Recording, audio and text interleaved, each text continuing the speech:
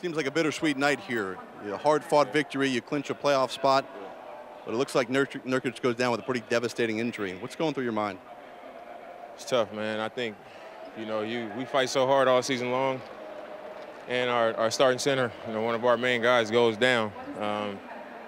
On a big night for us going into the postseason, it looked bad. It's kind of discouraging to see that, but especially with CJ being out, it's just another thing.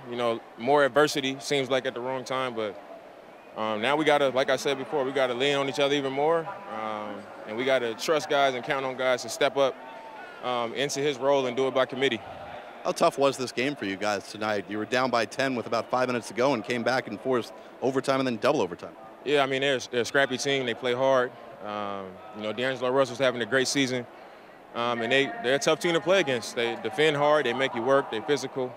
A lot of guys attack and aggressive on the offensive end. They're just a handful. And for us, we just had to keep our composure down the stretch, just keep playing team ball, keep moving it as much as we can, and then come up with stops when we need to, and I thought we did that. Dame, you've been known for digging your team out of holes in the past. With CJ down, as you mentioned, and now Nurk, is this going to be the biggest challenge of your career? I say so. Just having our second and third options on our team,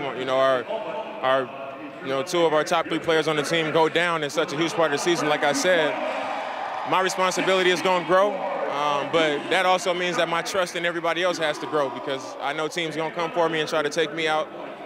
So that's how it's going to have to be for the rest of the year. Well, congratulations on making the playoffs on a very tough, bittersweet night for the Blazers. Thank you. Thanks, Damian.